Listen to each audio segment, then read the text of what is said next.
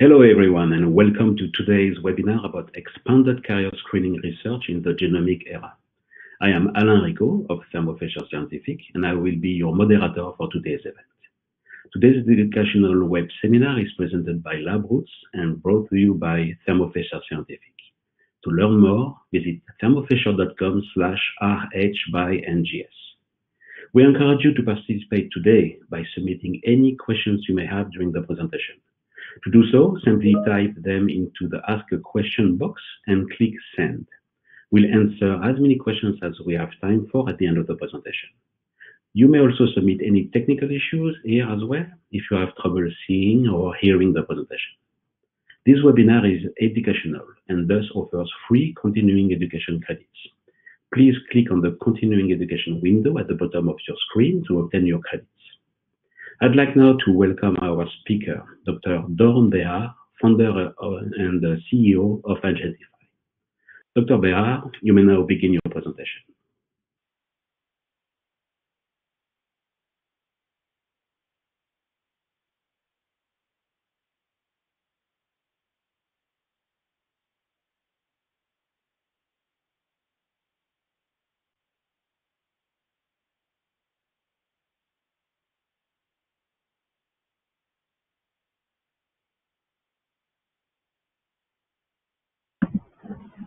Hello, everybody. Am I well heard? We can hear you, Doron. Perfect. So, good morning, everybody, or good evening, or I don't know which time zones are here. It's really a pleasure to present to you this presentation about preconception screening. We are going to focus in this presentation on actually understanding what preconception is, and then we are going to dive into understanding of what is residual risk and reproductive risks. We are going to make it by also using some live examples, and I would be more than happy to receive questions to answer during the presentation or at the end of it. Actually, we are going to have 15 minutes for questions at the end, or if following this conversation, any of you wants to contact me and ask questions, I will be more than happy to answer them. Let's just start with the disclaimer, some formalities, so we're just going to read it.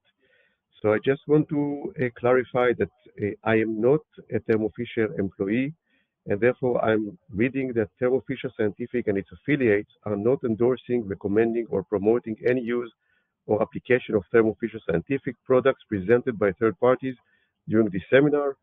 Information and materials presented or provided by third parties are provided as is and without warranty of any kind, including regarding intellectual property rights and developed and reported results.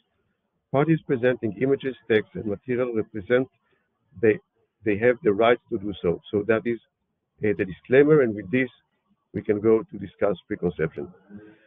So there has been a lot of progress in the last 2 decades in the field of preconception prenatal testing that we can allow to patients. So as you all know, we have started to use in a very robust and in much higher volumes chromosomal microarray which started already roughly 2 decades, and today many societies are declaring that chromosomal microarray analysis is the first tier test for different medical conditions. We are not going to deal with it during this presentation. And then you are all familiar, of course, with NIPT. So that is our ability to check if a pregnant woman is carrying an embryo with usually one of the 3 trisomies, 18, 21, and 13, and actually in 10 weeks pregnancy, which of course is a great advance. And now we are speaking more and more about the new revolution, which is actually expanded carrier screening. And what is expanded carrier screening? So as you all know, we are going towards a situation in which larger and larger parts of our genome will be made available to populations, which means that we do anticipate that our genome is going to be part of the medical records of each individual worldwide. That means, of course, that we can use more and more parts of the genomes to try and prevent the live births of kids suffering from monogenic autosomal recessive disorders. And if we're going to look at it and try to see what is the magnitude of this phenomena at the SEC, then we all know that trisomy 21, of course, in the young ages is roughly 1 to 850 live births. And I believe that many will recommend and will agree that this is a syndrome that is worth screening for. If we're going to take a look at all monogenic disorders, then we do have something like 6,000 homing phenotypes. So if you are going to look to the online Mendelian inheritance website, you will find roughly 6,000 phenotypes that together are actually having an incidence which is almost 3 times higher than trisomy 21, and it is actually 1 in 300 births.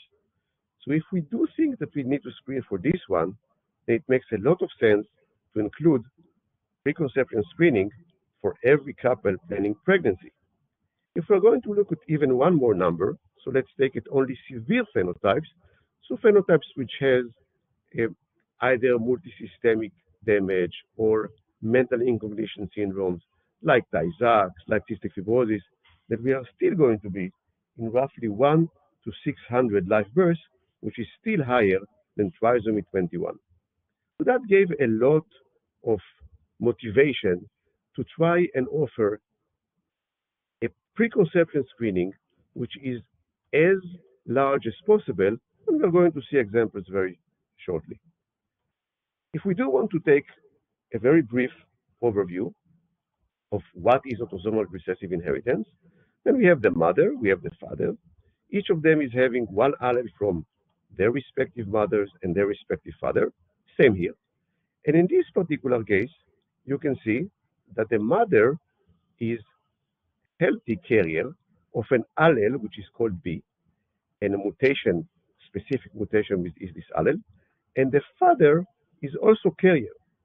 So this couple are completely healthy individuals, but they are carrying each the same mutation in a given gene. And then you can see that actually 25% of their kids will inherit the A and A, the two normal copies, and their phenotype will be healthy and they will be not carriers. 50% of their kids will actually present the same healthy phenotype, but since they will inherit one defected allele with this specific mutation, then they are going to be healthy carriers. And 25% are actually getting both defected alleles, one from the healthy mother, one from the healthy father, and they will be sick in a homozygote state because they will have the same mutation affecting both copies of the gene.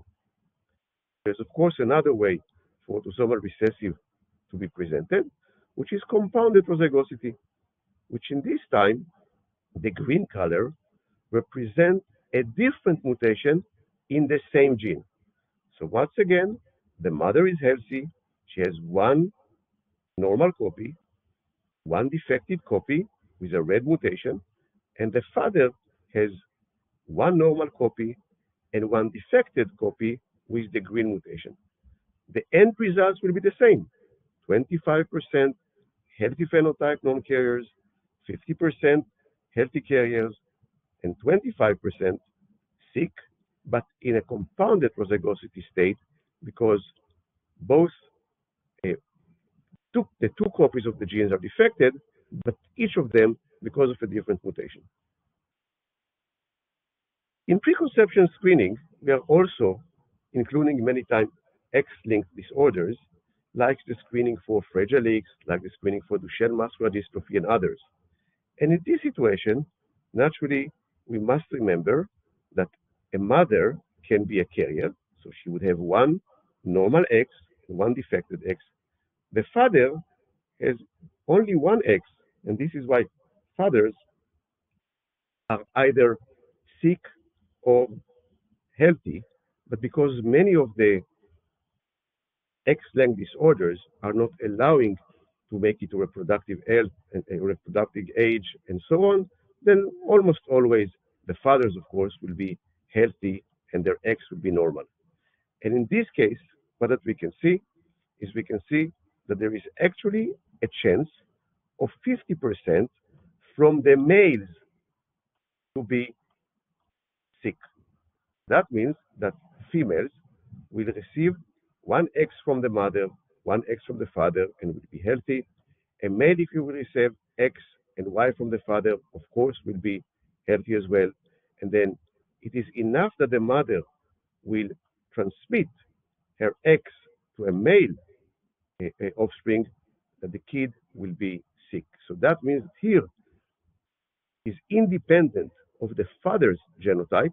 It is dependent of the inheritance of the mother, and this is why it is a risk state as well. We do not screen usually for autosomal dominant disorders, so this is why I'm not going to detail it. But naturally, the inheritance of autosomal dominant is are clear and should we can get familiar with them elsewhere. Now let's define a little bit what is prenatal screening. So prenatal screening is one of the pillars of prevention medicine, of genomic medicine, of precision medicine. We want to prevent diseases.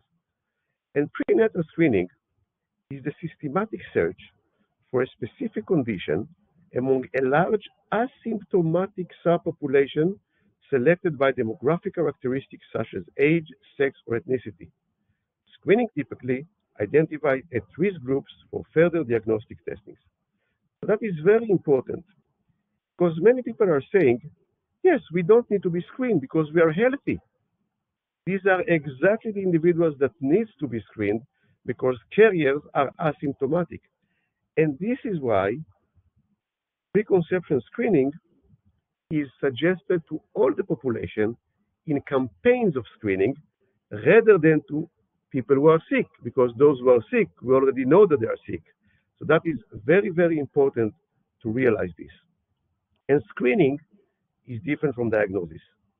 Diagnosis refers to any of the diagnostic procedures used to determine whether a fetus had a genetic abnormality. So that means if we screen the parents and we find that they are both carriers, we do not know if the embryo will be sick. We only know a diagnostic procedure will only be if, for example, by amniocentesis, we are going to take genomic material from the embryo and know exactly what the embryo carries. So this is very important. And one more important definition is what is prenatal. So prenatal is actually everything before the delivery of the kid. And there might be population in which preconception screening is doing premarital, before marrying, some preconception, before the woman is pregnant. Prenatal is during pregnancy. So some might do preconception screening still within the pregnancy, let's say at the beginning of the pregnancy. Naturally, these couples will lose some treatment modalities such as IVF and PGD that can be offered to people who did preconception screening before the pregnancy. And then we have two more terms, which we should not be confused with them. One is perinatal, which means immediately after birth. And you know that there are genetic screening, there are screening, either biochemical or genetics, which are being done, for example, for hypothyroidism and for phenylketonuria. So that is perinatal. And then there is also postnatal, which is, let's say, a few months age or a year later on. So these terms has to be distinguished. And again, we are trying, of course, each couple has the right to choose what they prefer to do, but we are trying to get to the preconception state with the screening, because that means that we will be able to interfere and intervene with the pregnancy before the woman is pregnant, because you know that pregnancy is, of course, something that is, the clock is ticking and we can't stop them. So, what are the reasons now for autosomal recessive disorders in different human populations? So there are many cases in which there is founder effects, which means that a small group of people have give population, and by chance, by drift, Many recessive alleles are in the population. One can note the Finnish heritage disorders, the Amish population, Ashkenazi Jewish population, and so on. Another reason for autosomal recessive disorders, and an example of the Middle East is being given here because consanguinity is practiced often, which means that two first-degree cousins might give a birth to a kid that has a defected identical copy from the father and from the mother because of an identity by descent state. So that's another, of course, reason. And as you can see in the pedigree, usually consanguinity is being shown by two lines. Then there are also genes in which there is pan-ethnic damage to the genes, which is, try to imagine that this is like a bad road with repeated accidents in it because there's a bad crossroad or whatever you want to say. And those are the hemoglobinopathies, so thalassemia alpha and beta, cystic fibrosis, spinal muscular atrophy, Duchenne muscular dystrophy, and Fragile X. Actually, in one case, the hemoglobinopathies, as you know, carriers sometimes have some protection from diseases like malaria. So this is usually the reasons for having autosomal recessive disorders and the rationale behind suggesting it to the population. And as you can see, in the past, if we are going to take a look to the policy statements, then we speak about cystic fibrosis, a given disease, or European Jewish descent, which means that the focus was on specific genes and specific populations. Ethnic specific, usually it was severe diseases of high incidence. Usually the screening was sequential, which means, let's say that first the, the mother is going, and then the father of the pregnancy is going. And it was, of course, under the supervision of medical geneticists and informed consent process. But as we are advancing with our knowledge about genomics, we can think about a lot of reasons why we want to expand the test. Let's start looking to them. So first, as we said at the beginning of this presentation, we want to allow campaigns that are compatible with the genomic era, which means we know more about more genes. We want to give more to our patient, to the population, so we are going to be in a better health state. Then there are changing demographies. In many populations, there are inter-communal marriage and there are changed residencies. And as you know, for example, in the United States, there are hundreds of languages sometimes spoken at a very, very precise location, like Queens in New York and so on. Then, what we found was that some founder mutations that were associated in the past, let's say with Finns, you can also find them, albeit in lower frequencies, about other Europeans, let's say. So why not include them? Then we have plethora of mutations, which means that we would like to suggest a robust plex technology. We don't want to start screening one by one with means like RFLPs, TACMAN, and so on. We are looking for major modalities that we allow to screen for thousands of variants simultaneously. And usually, of course, we are mentioning either arrays, microarrays, or next generation sequencing technologies. And then many patients are actually tested during ongoing pregnancy. That mandates a rapid and comprehensive test. So still, and we have data from this, in between 1/3 to 1/2 of the couples are actually becoming familiar with preconception screening during the first trimester of the pregnancy, and they are doing it only then. And because the clock is ticking in pregnancy, we would like to have a very, very fast way to receive the samples to the lab and do the testing. And then we are familiar today more and more with sperm and egg donations, which are often being brought to the community from external communities from, of course, many different reasons. So that is the reason for us to want to do it. I should also, of course, mention that many simply don't know or have false reports of origin, and it's a very good way to screen all the people for the same panels, and then you can eliminate this test. And indeed, the present, we are speaking about an ethnic screening. So expanded carrier screening in reproductive medicine points to consider. Expanded screening is not anymore for a single disease. Carrier screening in the age of genomic medicine. Milder phenotypes might be included. Many times there's a recommendation to screen the reproductive partners to get the two samples to the lab in a concurrent way, because the likelihood to find that one of the couple is a carrier is of course very high, and this is why we would like to allay attention and know immediately whether the couple are, are, are both carriers or not. And then of course we still want to have medical geneticists and informed consent for all couples doing it.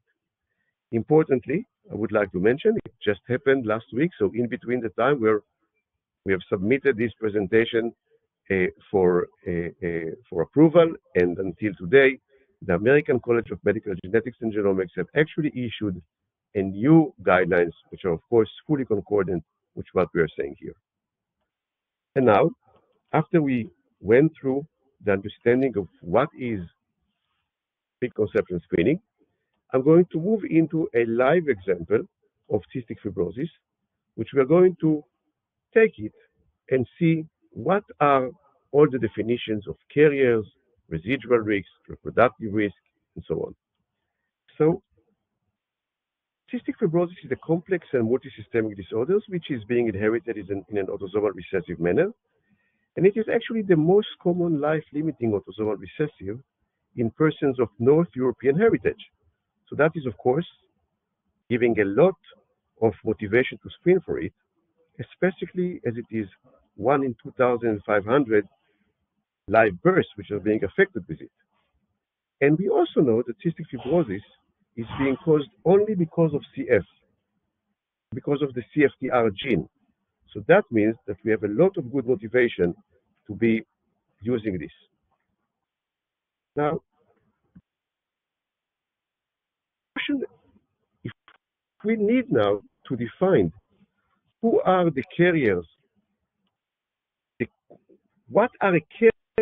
So how many individuals in a population are actually carrying a mutation if we know that there is 1 in 2,500 live births of sick kids? So the carrier frequency is actually the proportion of individuals in a population who have a single copy of a specific recessive genetic variant. And how are we going to go to these numbers if we know what is the actual frequency of the disease? And let me try showing to you how we are doing this.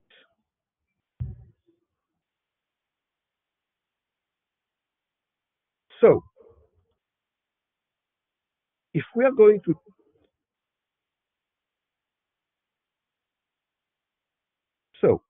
can you? I'm having some strange messages from the software. I hope you can hear me. Yes, we can. Okay, so let me go ahead.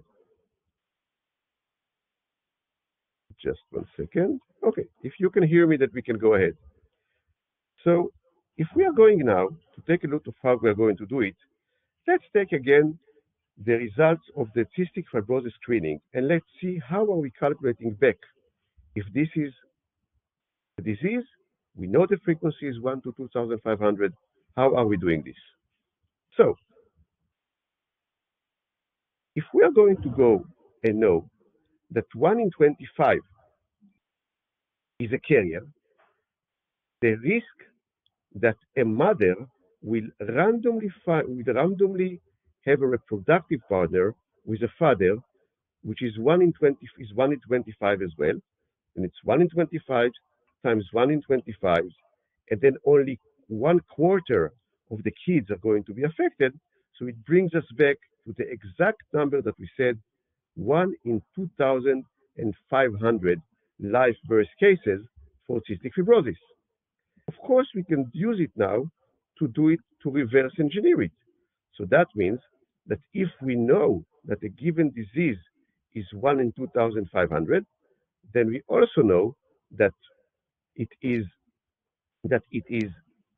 we can divide by 4 and take and then take the square root out, and then we will be able to find out what is the frequency of the disease. So let's try to do it ourselves.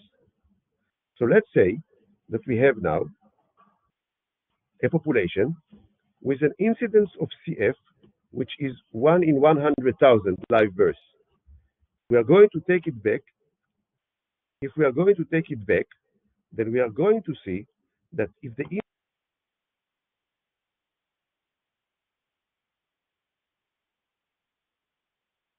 we are going to find 25,000, and there we account for random mating.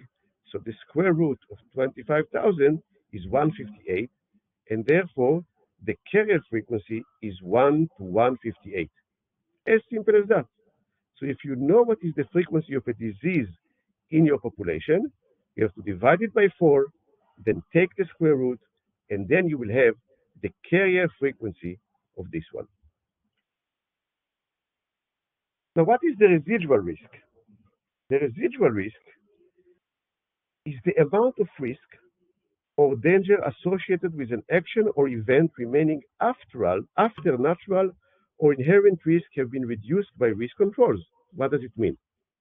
Let's say that there is a couple that did a screening for cystic fibrosis and they are both negative. Does it mean that there is zero chance for a kid with cystic fibrosis? The answer for this is no. They still have a risk because we have eliminated maybe much of the risk, but not all of it, which depends, for example, on the number of mutations that were screened for, on the accuracy of the method, and on their ethnicity. That we have to understand now that the actual panel which is being used for the preconception screening is critical to understand what is the situation. So we might think about two different types of panels. There might be a pathogenic variant panel, which is a test that analyzes multiple variant and twice for preconception-associated mutations. So let's say that we are screening 23 mutations for cystic fibrosis. We are not reading the full gene. We are only going to mutations that we know that are in high frequency. And then, different from this, is a gene panel, which is a test that analyzes multiple genes.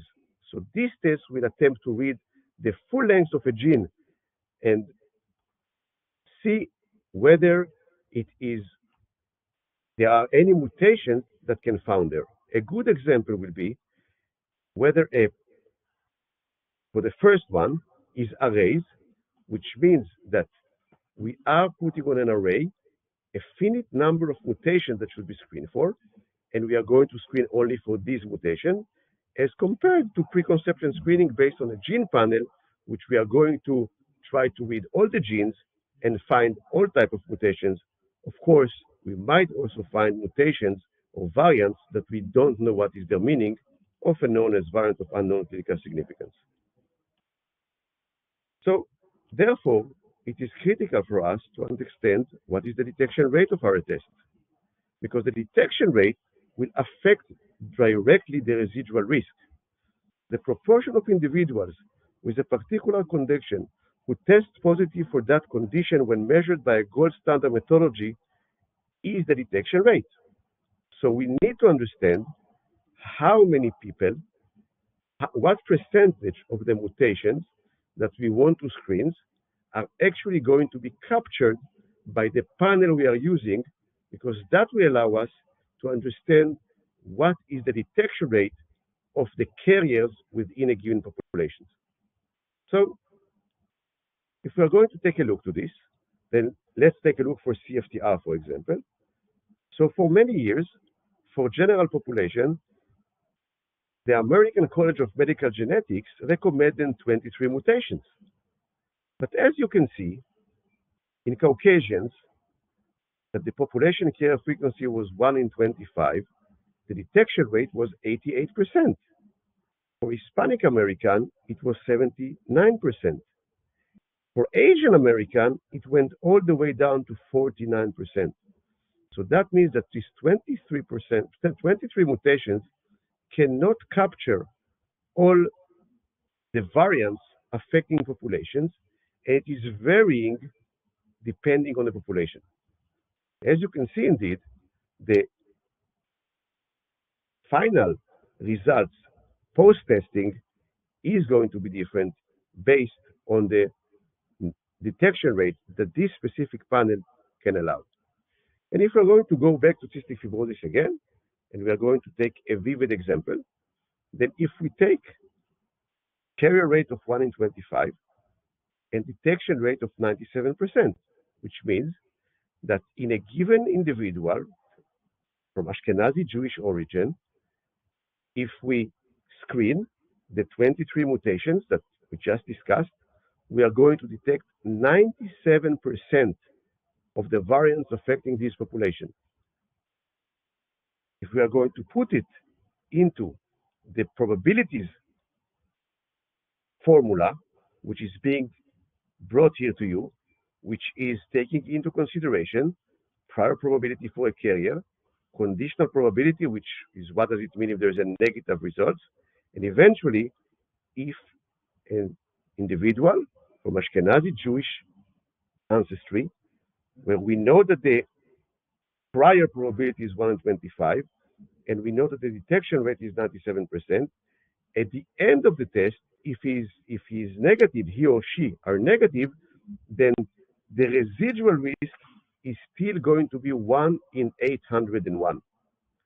So once again, negative result on a residual risk panel is never eliminating the possibility to be a carrier, and therefore never eliminating the possibility of a sick kid.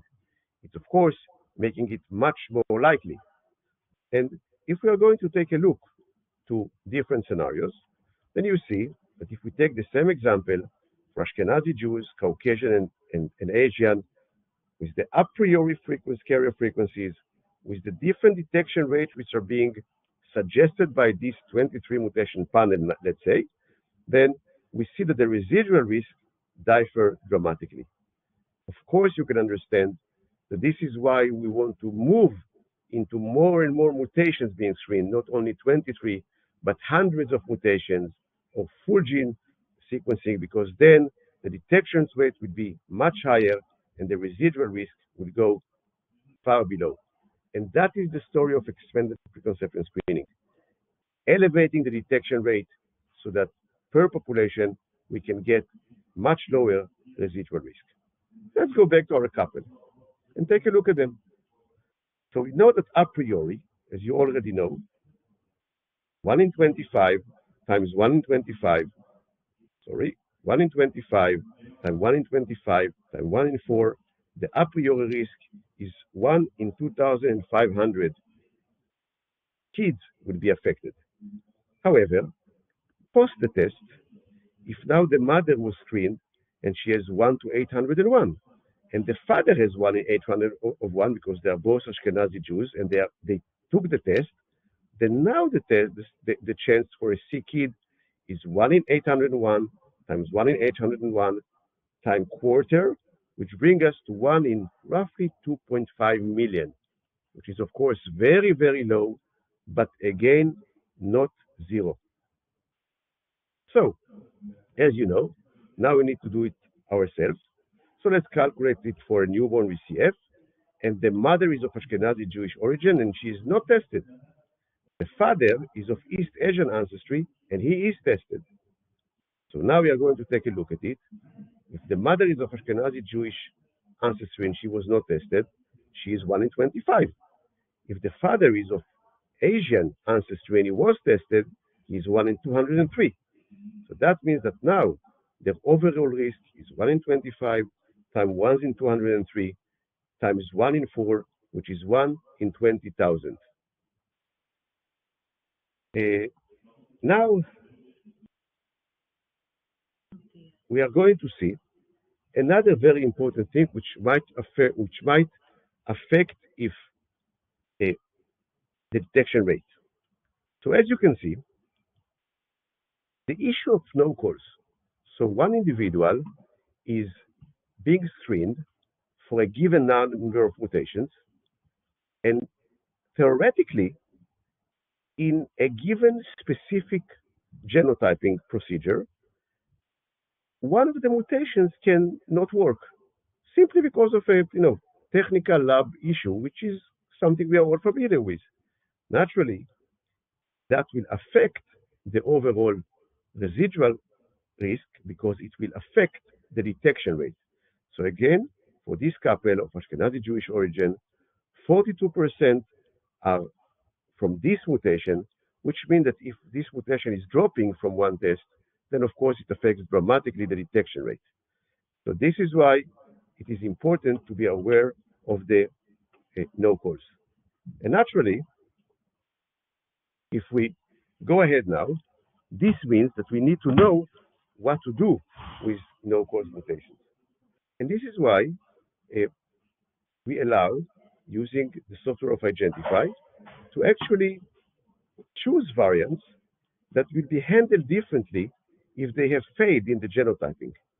So one have an opportunity to identify a must-have variant, which means that if this variant, for any given reason, is failing, the system will block the release of a report until another genotyping cycle has happened and actually a call was received, whether negative or positive. Simultaneously, there's a different way to handle variants which might be failing in other in mutations which are not so important, that one maybe will not want to block a report because their overall effect on the detection rate is very, very low. And with this, I'm going to move you into understanding what is the software of Igentify that can accompany the screening of preconception test, expanded preconception test, because naturally it might become very, very complex to try to screen for 400, 500 genes or 1,000 mutations simultaneously in different populations. So actually the platform allows for 4 different modules. The first of them is the access, which allows it to actually give the way to take medical history from a, a given individual which is being screened and have all the data ready for the later on calculations of the ancestry and so on. The next module is actually the module of analyze, which we know how to integrate to raw data test and actually calculate automatically the carrier state and the residual risk. The next one will be the insight model, which will actually allow us to have all the data reported and being ready for report, and then, of course, to counsel and to release reports to the patients. If any of you are interested to have a full demonstration of this software, we are very happy to show it elsewhere, but the overall value proposition is naturally to reduce the face-to-face interaction with genetic counselors, to be able to screen many more patients in the given time frame. And then we should conclude by asking ourselves, okay, what do we expect we are going to do preconception screening on the population? So as you can see, there's an example. You can all look for it. That was published in the New York Times as an example. So testing of Tay-Sachs among Ashkenazi Jews, and you can see that it is concluding that 30 years later, Tay-Sachs is virtually gone. Its incidence slashed more than 95%. The disease is now so rare that most doctors have never seen a case. So that's the outcome of preconception screening, of successful preconception screening. And then you can also see that there are declared missions of ministries of health like this one, impact of a national genetic carrier screening program for reproductive purposes. And I've copied this last line here. Finally, expanding the existing test into a uniform, wide genetic panels seem to be the next goal. So the vision and the promise of expanded preconception screening is being fulfilled as we speak, and that is going to become yet another critical pillar for the preconception prenatal arsenal of tests we can allow the productive partners to use, like chromosomal microarray analysis, NIPT, and extended preconception screening. And with this, I would like to thank you all for listening. I would be more than happy to uh, receive questions now, or again, if you want to approach me later on, then that would be, of course, a pleasure to answer the questions. So thank you, and please have a question if you want to. Thank you, Dr. Behar, for your informative presentation. We will now start the live Q&A portion of the webinar. If you have any question you would like to ask, please just do so. Click on the Ask a Question box located on the far left of your screen, and we will answer as many of your questions as we have time for. Other disease do you foresee disappearing or becoming very rare thanks to this expanded carrier screening approach? So I think that the first diseases that we would like to have really good grasp of are those that are, of course, making most of the contribution to the sick kids. And that would be, of course, cystic fibrosis in Western populations, and then globally, Duchenne muscular dystrophy, thalassemia, Fragile X, so all the ones that are there. And then, of course, the ones that we are going to see disappearing are the ones that really have an affiliation to a given community. So exactly as I said before, the Finnish heritage disorders, disorders about Amish, about populations that we know that there is an excess of genetic diseases in them because of a strong founder effect. So that's what I would expect. And naturally, one should always rethink about cystic fibrosis because there are roughly 100,000 kids suffering from cystic fibrosis worldwide. And basically, with the current level of preconception testing that we can offer, we can eliminate almost all cases. So that would be what I would envision that will happen next. Thank you. Another question is, you mentioned potential analysis of hundreds of genes and thousands of variants. Is there a way to restrict the list of the variants if you want? Yes, absolutely. That is actually a key feature of the system because different populations and different regulatory agencies and different insurance companies might point to a different number of mutations or genes that they want to be screened for. So actually, it is possible to limit the number and actually to suggest different offerings to different patients from the same clinic specifically for these purposes. So that is a setup that, of course, should be done first time and then can be repeatedly modified if needed. But usually after a first good setup, then there is no need to do it again. But the answer is to this absolutely yes. Another question, and that's somehow related to what you just said. It looks quite simple to implement this solution, but are there challenges still to implement the expanded carrier screening? So I think that, of course, the challenges of introducing any new method to the lab are, are pretty much the same. People need to be familiar with the number of mutations that they are going to be screened, the number of diseases, which might be a little bit overwhelming at the beginning.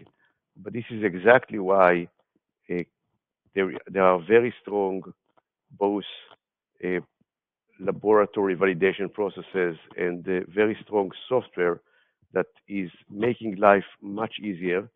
And we have very good experience with laboratories adopting this, seeing that they are really becoming mass production laboratories of just tests. So I would say that after a period of adoption, which will usually be, a few weeks to a couple of months, this is becoming very, very routine, and that should be, of course, the case. Another thing that one must realize, and we saw it a few times variants that were considered to be pathogenic variants, once you start doing mass screening, you see that they are simply appearing too much in the population, and then you know that they can't be pathogenic. So this is a little bit of studying doing this, but we have not seen anyone failing in fulfilling it after a few weeks to a couple of months. So I would say that it's a straightforward solution now. Thank you. Another question is why Asian people have higher prevalence of cystic fibrosis? Oh, they actually have lower prevalence of cystic fibrosis. We don't know why it's always.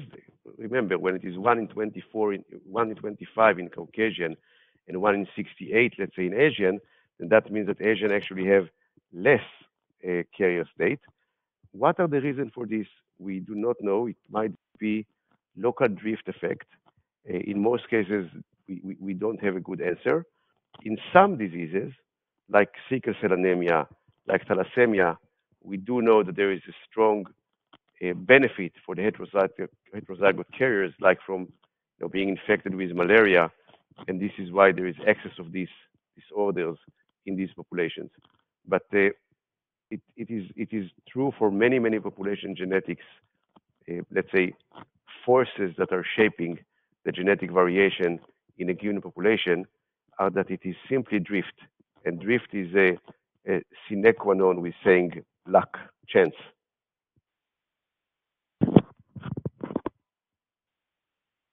Thank you. Looks like we have time for one more question. It's more a technical question. What kind of input data format is your software using? That would be arrays or NGS, and the software can handle both platforms and can also allow to integrate more results. Let's give a very trivial example. Usually, both arrays and NGS are not very successful with doing Fragile X, and then usually a third method is needed, and the software will know also how to absorb the results of this software into a one coherent report. So I would, to make it brief, it would be array, NGS, and then some is needed for another given variant. The software can do this as well. All right, thank you very much, Dr. Behar. Do you have any final comments for our audience?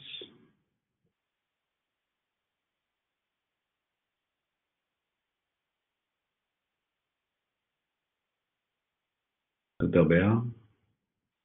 I would be happy to receive more questions, or if more examples are needed, an actual experience with the software that makes it very easy, then please feel free to contact me, and I will make sure that this information and questions are being answered. Other than this, I want to thank you all for attending this presentation. Thank you again, Dr. Behar, and for your time today and your important research. And as a sponsor of today's educational webcast, Thermo Fisher Scientific would like to thank LabRoots for organizing the webinar.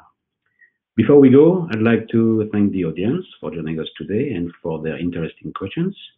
The questions we didn't have time for today and those submitted during the on-demand period will be addressed by the speaker via the contact information you provided at the time of registration. This webcast can be viewed on demand. LabRoots will alert you via emails when it's available for replay. We encourage you to share that email with your colleagues who may have missed today's live event. Until next time, goodbye. Bye-bye. Ciao.